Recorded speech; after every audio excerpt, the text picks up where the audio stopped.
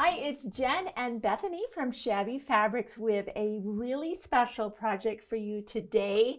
There was a collection introduced a while back called Color Collage. You're seeing this amazing fabric on the set by Shelley Davis for Northcott. And I'm like, we're making an I Spy quilt. And so I said, Bethany, let's talk about it. Let's do something fun. We all remember the I Spy books as kids. Love those. And as a mom, it helped my kids learn new shapes, colors. It helped them concentrate. So this feels like memory lane to me. And you talked about it too. Mm-hmm. And so this is very endearing. It's a very special group of fabrics, like I said, from Northcott. And they also sprinkled in these beautiful kind of model solids. They're Toscanas. They're a basic, of course, for Northcott. We love using those. They're more exciting than a solid because they're modeled. The texture. Yeah, I love that, right? So I love that. That's kind of like better than a solid. So what you're seeing here is our I Spy quilt. This is a free download to you. We did make up some kits, limited kits, of course, on this. And if you are going to pick up the kit, we'll be sure to include the instructions. Maybe you've already got a stash of fabric at home and you just want to download the pattern. That's fun too. The whole idea is it's kind of, you know how some quilts are just on the couch and you just use them? This is conversational. Like I could see everybody put your cell phone in a basket, be fully present, and let's just play this fun little game. And it can be really adults or kids. Mm-hmm. And there's a little surprise in the end. Bethany was so inspired, she wrote 2 poems to match our specific quilt, one for the little ones and one for the adults. So when I said I wanted to make an I Spy quilt, I really tasked you with that. Mm-hmm. And you found some really important tips and techniques that helped you and would help our viewers. Mm-hmm. So I'm gonna let you take it away. And what did you do to make our project so that you can plan it out and maybe even write the poem or even match our poem if you wanted to. All right. So first thing to note, this fabric is so special. And one thing I love is that each color, I believe there's 7 different colors of your color collage. Yeah, color collage. Mm-hmm. Each one's completely unique. There's some themes in them that are similar, or the continuity, continuous across the 7, but they're all completely unique. So there's just different things defined in each one, and it's a digital print, correct? Yes. So the detail on this is super, super like intricate. So you can take this fabric with the fabric, cut your squares, and get a really great quilt. But there's so much special stuff in here. So we've done fussy cutting before, but I want to really walk you through how to decide what to do with this because there's so much going on here. Yes. Yeah? And I know with our specific quilt, if you're going to follow along with that size, and you can make this any size. Right. We're trying to go for 18 squares per color? 18 squares per half yard here, which is, there's plenty of fabric here to do that. But let's take a look. So I'm going to kind of bring this over to this camera here and see what we've got. And just first take in how beautiful this fabric is. Oh my gosh. Maybe unfold the whole half yard and try to see where my repeat is. Because I want to fussy cut. I'm going to grab a 3.5-inch ruler. That's critical to this project here. And right off the bat, I'm seeing this little bunny in the plus sign. I can get that guy in the middle. But maybe if I'm cutting into him, I might be cutting into something else I also really like. So I want to see if I can get it here. Can I get it elsewhere in the half yard? What can I do here? I like the words, the colors in different languages, the butterflies. There's so much to do. What do you think we should fussy cut first? Oof. And what's interesting about this, when I look at this fabric, now that we're talking about the repeat, I'm used to the repeat being here and here. Notice it's staggered. That and that. I love that. That was the first thing that popped out to me. Is that like a daisy or something? I don't know my flowers. So, and another thing with the 3.5-inch ruler, that white crosshairs in the middle, like I can put that right on the middle of the flower and get that. But I've also got like these two girls here. I think they're so beautiful. So I mean, I could even offset it up to get them in the middle too. Okay, I'm just zeroed in on the flower. I like that. I think I like the flower right in the middle. Okay. So we're gonna mark that. I have the Boeing. This is a white like chalk pencil. Okay. I like this a lot because it's a refillable pencil. It's erasable, and the line is very fine on this. So I can mark around completely where I'm gonna go. And then if I need to, like sometimes, especially I think our blue fabric is a little light, or like I'm not quite seeing that line here, I might go in with my friction pin on one side. Light or dark, even on the same cut. Even on the same cut. Makes sense. Yeah. I want to be able to see this. And then one thing I'm going to do before I even start cutting this fabric is I want all 18 of my squares mapped out. Yep. Okay. And one thing I found really, really helpful was because there's so much going on here and these lines are very faint, I like to grab this is the Clover Wonder Clips. And these you can open and close with one hand. You see that? Yeah. Really fast. So we're going to open, close. That's amazing. Okay. And I like to just mark that. So if I need to count, okay, am I at 16, am I at 17? I can quickly count all my little clips here. It's easier to see that than the lines. I don't even know if the overhead camera can pick it up, but and I know you marked one of them all the way out. Yeah. So maybe we should look at that one. So I want to kind of your plan versus just, I'd be like starting cutting. I think that's smart to plan it out. And let's see. Yeah, so this one, and the clips, I think it's a pack of 20, and they come in yellow and pink.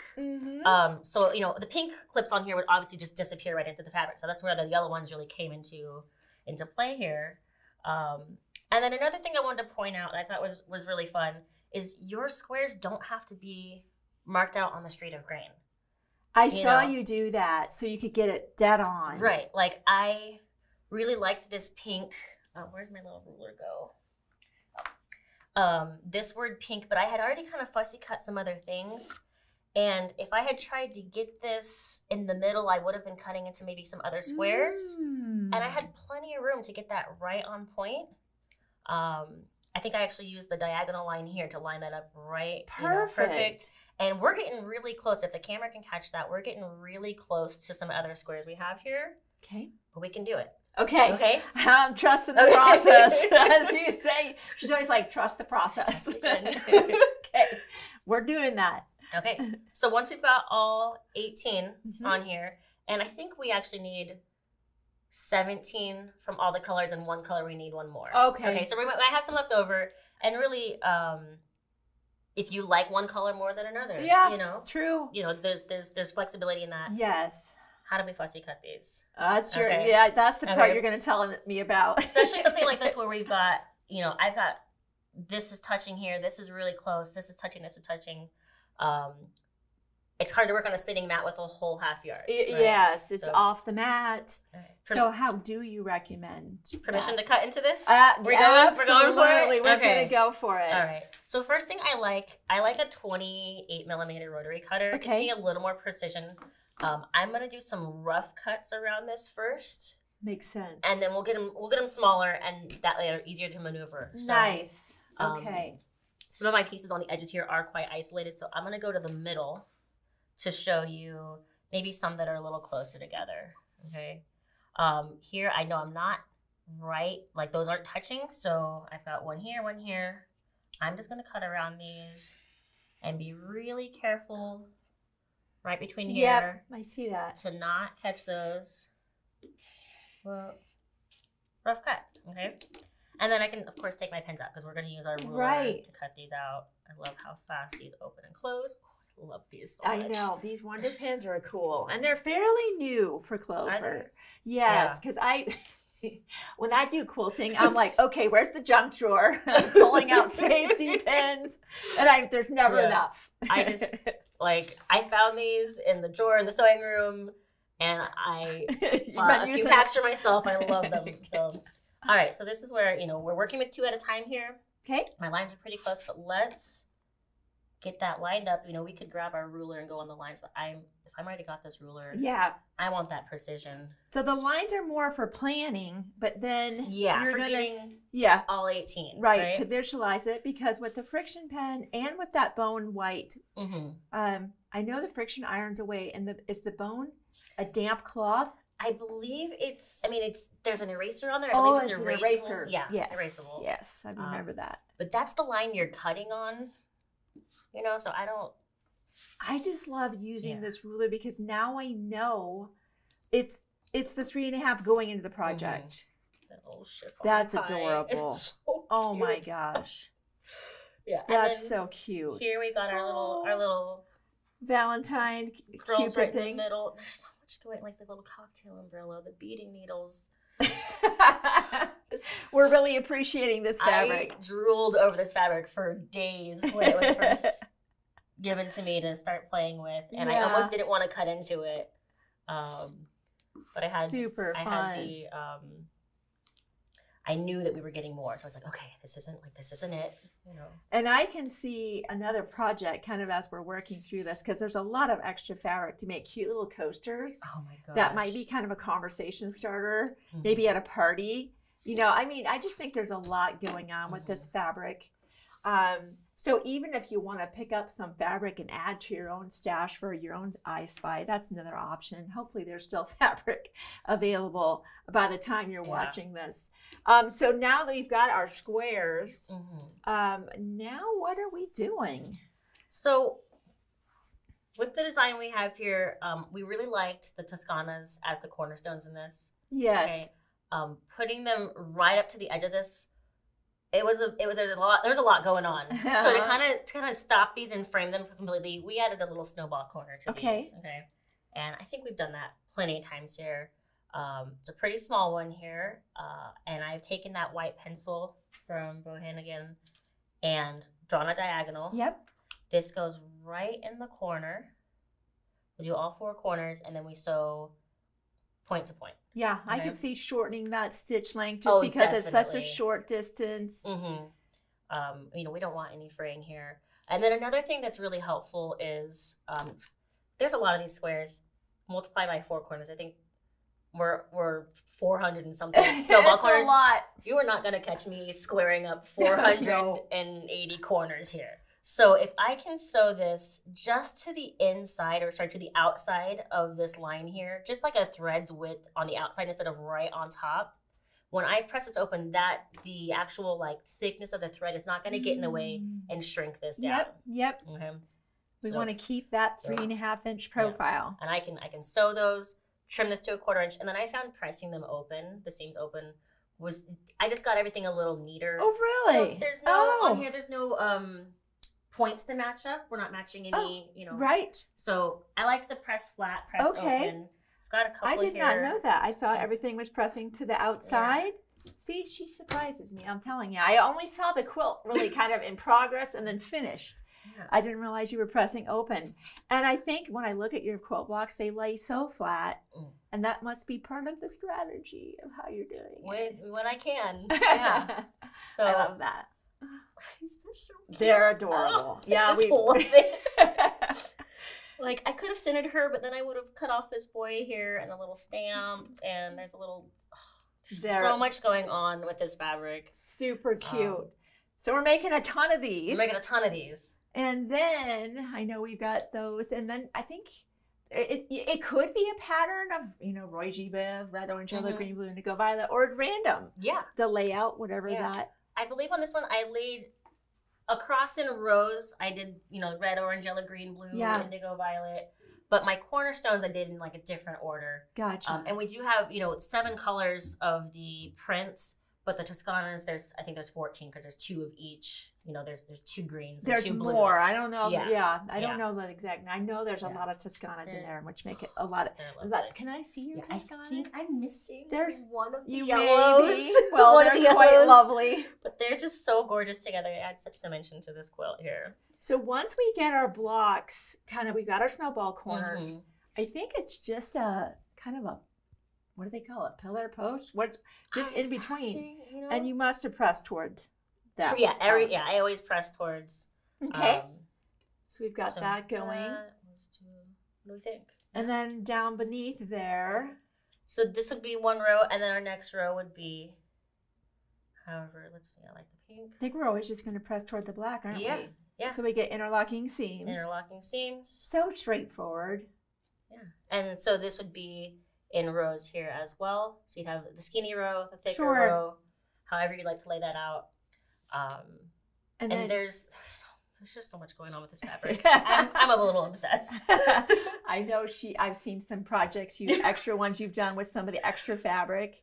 And then, of course, we're laying everything out, sewing everything together.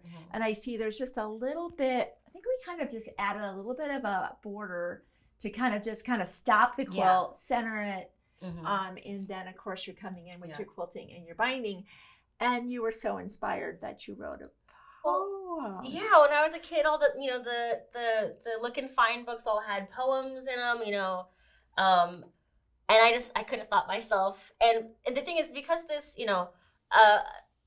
5-year-old looking might not know what chiffon pie filling is. Yeah. But would definitely know what 2 friends and a heart is, or the doll with wooden hair. Right. I wrote one that was kind of easier for kids, and then one I think is very challenging for grown-ups.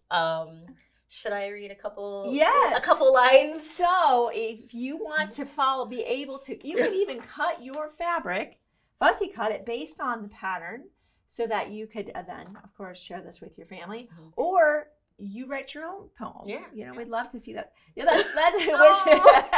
Don't make me. A little bit, just a little bit. Okay, we're just gonna read a couple. The easy one. I spy with my eye a whistle of green. Oh, it's gonna take you a minute. We don't have that much time on camera. Okay. I tried to put like the colors of these. A whistle of green, a peach, and hello. A sunflower of purple, and one also of yellow. Okay. I might be able to find that one either. Okay. Sunflower, okay. A few butterflies, pink, yellow, orange, and blue. 3 little frogs and a green snake too. Oh my gosh, Bethany. That's adorable. And you see what we're saying is, that's the thing that's so fun about I Spy quilts, is they're interactive, there's laughing, there's joy, and there's community. It's a really special collection here, the Color Collage, and I'm so glad you had fun making this. Gosh. It is very rare that we see a fabric collection come through like this. So many times they're, beautiful, but not so novelty, so unique. So unique. And so we hope you enjoyed learning how to make an I Spy quilt with this very special collection. Either grab a kit, maybe grab the download, get inspired, grab your kids, grab your family, make your quilt, and have a lot of fun. So thanks for giving us part of your day today to show you how to make the I Spy quilt.